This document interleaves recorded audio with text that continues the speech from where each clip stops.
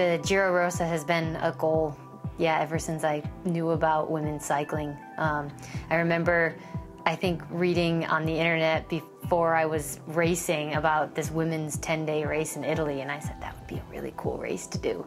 And that the leader wears a pink jersey, and it hasn't happened overnight. Every year has been a bit of a learning curve.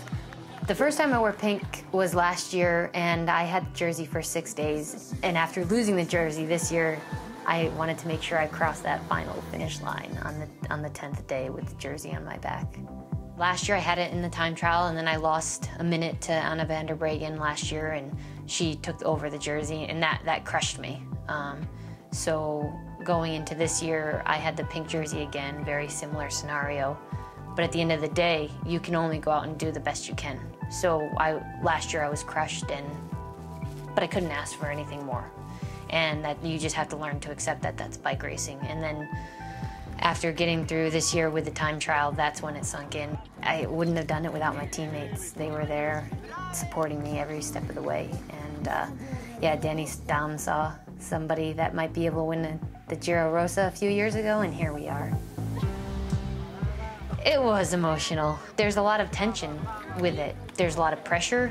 And especially after having the moment last year when you did your very best effort. It's 10 days, and it's 10 grueling days. Whether it's the actual terrain or the heat or any of the other factors. It's a hard race, and you have to be able to adapt and do it all. And so when you say you want to win the Giro, that needs to happen years before I think that dream can be realized. I think the Giro is a really important race for women's cycling because it showcases almost every kind of talent. You have your sprint stages, you have your climbing stages, you have your all-around stages, you have your prologues and time trials, and we never get to see that back to back to back. And also, it just shows the strength of women.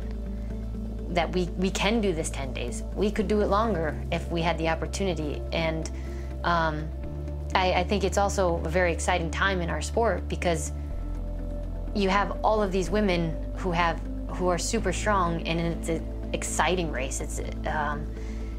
You can't predict what's going to happen, and I think that's really exciting for the fans, and it keeps all of the competitors on their toes every day. It's never over until it's over. You need to cross the line. Anything can happen in bike racing. And you need to hold your focus until you cross the line and you've done it. Yeah, so for me, when I crossed the line and I still had that pink on my back and then could celebrate with my teammates is when I realized that I did it. I don't think I ever get sick of popping champagne. So it can go as long as it needs to go. It's incredible to be up there with the pink jersey and popping that final bottle of champagne. Today I actually got to be on the podium with my teammates. Yeah, it's just so special. I love racing in Italy, and to have taken the Giro Rosa home. Maybe I'll sleep in it tonight, I don't know.